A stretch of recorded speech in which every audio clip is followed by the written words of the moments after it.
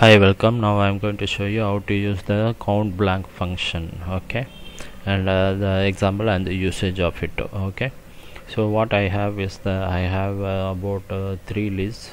Each list contains a set of data which has numeric, non-numeric, text, special characters and blanks, okay. Similarly for this is horizontal data, and I have a vertical list and also a square array, okay. It's a table array of data, okay. So now what I have here is that I'm going to use the CountBlank function, okay. What is CountBlank function? CountBlank function counts the number of blank cells in the list. Very simple, okay. As the name suggests, it counts the blanks, okay. So I'm going to use it on the horizontal data, equal to count blank the range, horizontal range,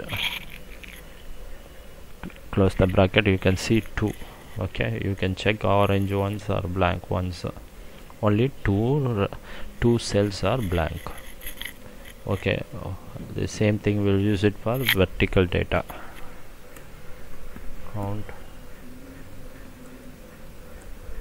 blank vertical, okay. So this one also 2, because 2 cells are blank. You can see here the vertical and the horizontal, we don't specify any type here, okay. So it automatically, so you just select the range. By the range it knows which kind of data it is, okay. And since it's a range, it's a set of cells already defined by the Excel, okay. You just select the first cell to the last cell, okay.